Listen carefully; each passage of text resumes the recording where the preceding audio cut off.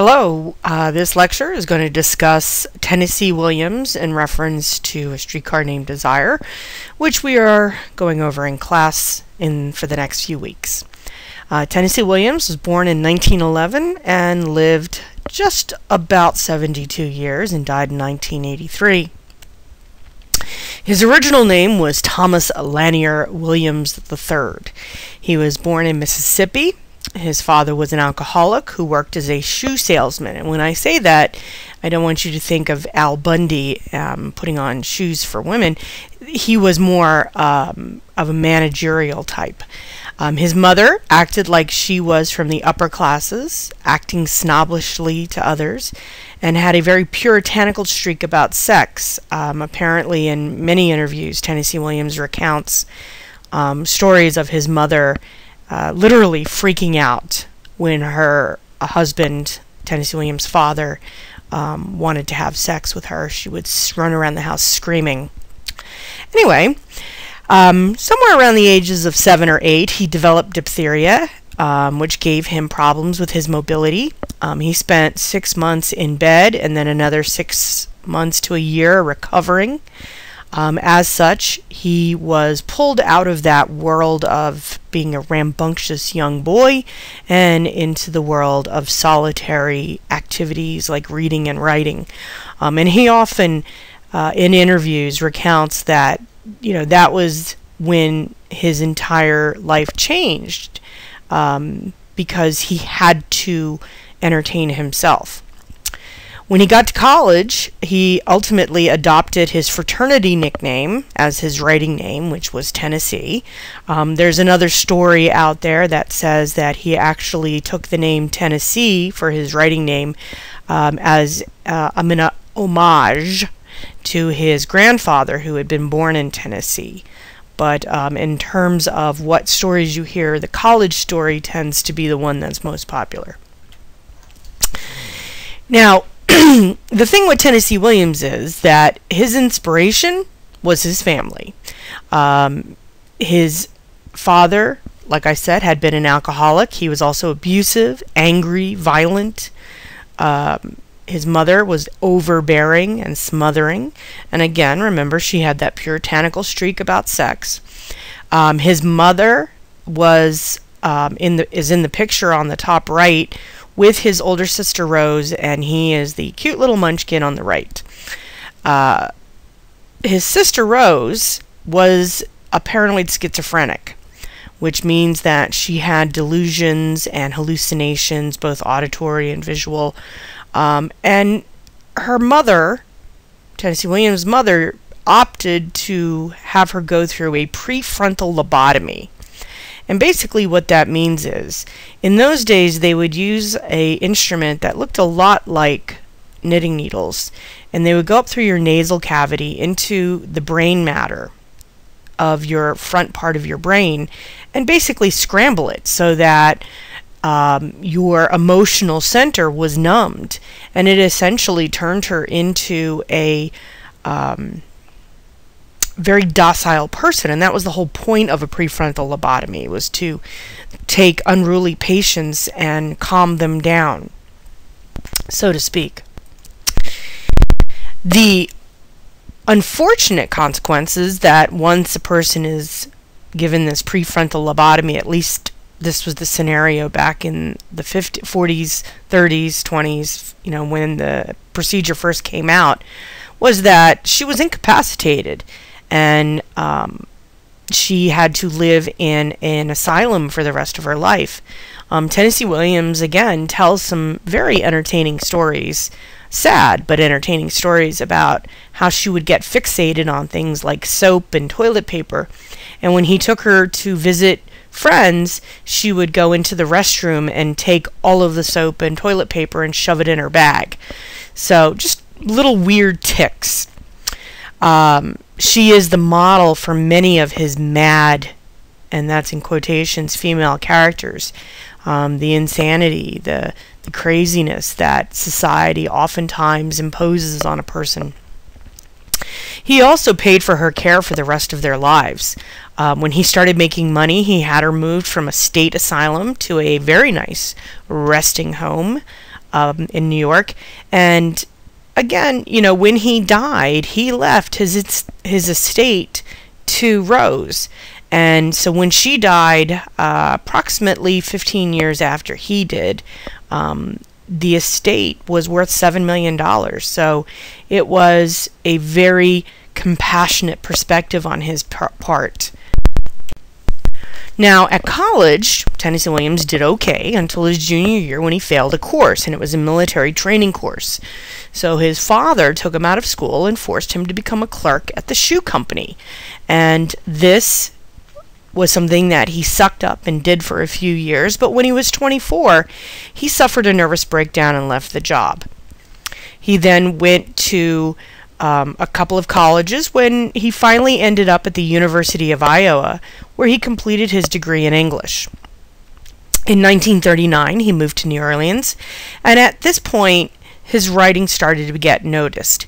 In 1944, his first play that gained national attention, which was The Glass Menagerie, had their opening previews in Chicago, and by the time they moved to New York, it had literally sold out in advance for almost 4 months. His next play, which is the one we're going to be focusing on in the class, is Streetcar Named Desire, and that opened in 1947 to even higher acclaim. Since then, in the last 10 or 15 years, the drama critics of America have pointed to Streetcar Named Desire as the best play written in the 20th century. So it's an extremely interesting play, and it is provocative and symbolic and all of those wonderful things that literary people love. Now, Williams also had his own issues, because you can't grow up in a crazy household without having a few problems of your own. So he suffered from debilitating bouts of depression, and again, remember, this is the days before things like Prozac and Zoloft and Wellbutrin. So he treated his depression using alcohol and prescription medications. In the 1960s, a guy who was known by the celebrities as Dr. Feelgood took over his medicinal regime and basically was giving him vitamin shots most mornings. Well, those vitamin shots were actually amphetamines, speed. And for him to calm down later in the day, he would drink himself into essentially an alcoholic coma to sleep at night. So this became an ongoing issue through the late 60s, 70s, and in the early 80s before he died. Now, his love life is also one that was exceedingly rare, which was that he was not only gay, but he was openly gay at a time when being gay could put you in prison. He enjoyed a long-term relationship with a gentleman by the name of Frank Merlo, who is in both pictures on the right. He is the gentleman in the top picture in the striped shirt, and in the bottom picture, he is the gentleman all the way to the left. He is ex-Navy. He had that rough masculinity that Tennessee Williams enjoyed. And Tennessee Williams is in both pictures. He's in the white shirt in the top, and he is the second guy from the right in the bottom shot. This time period with Frank Merlo was his most productive and most successful. So this is the time period that Tennessee Williams was his, I guess, happiest. He's often said it was the time he was the most happiest.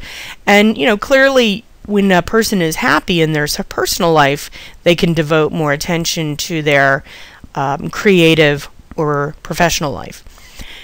He won the Pulitzer Prize for Streetcar in 1948, so this was a very good time for him.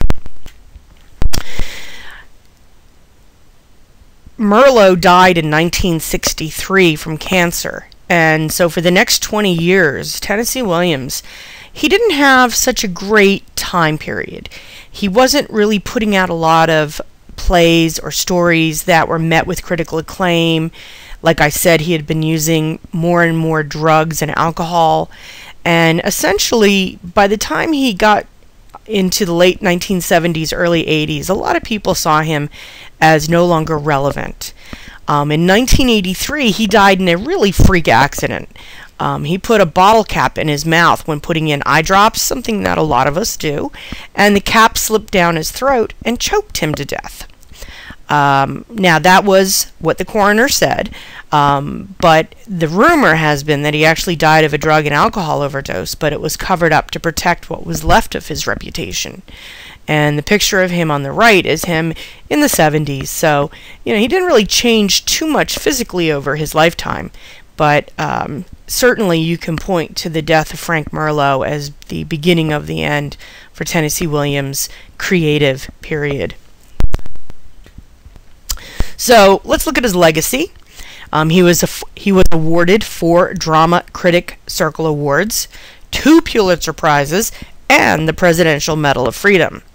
More importantly, he was also condemned by the Catholic Church as being offensive to decency. So it's pretty much the trifecta plus a bonus from the Catholic Church. Because as soon as somebody says that you're obscene, people will get much more interested in you. Now, as we go over the information in Streetcar Named Desire, you're going to be looking at certain themes that ran through a lot of Tennessee Williams' writing. There is this overt masculinity and aggression in a lot of his male characters. Sexuality is really on display front and center, which hadn't been done before. Madness, meaning insanity. The blending of truth and fiction in terms of, what is true? Everybody has a different perspective on truth, and Tennessee Williams allows the elasticity of memory to divide our senses into, is it true or is it just true for them? The romantic quest for a soulmate, cruelty to those who are least able to defend themselves, self-sabotage, hidden addictions, and the attempt to reinvent the past to define the future. And again, we get into this idea of memory being elastic, that the way I remember something may not be the way you remember something, because we all have filters in which we perceive things. So, if you have any questions, please feel free to text or email me. Otherwise, have a lovely day, and I hope you enjoy Streetcar Named Desire. Thank you.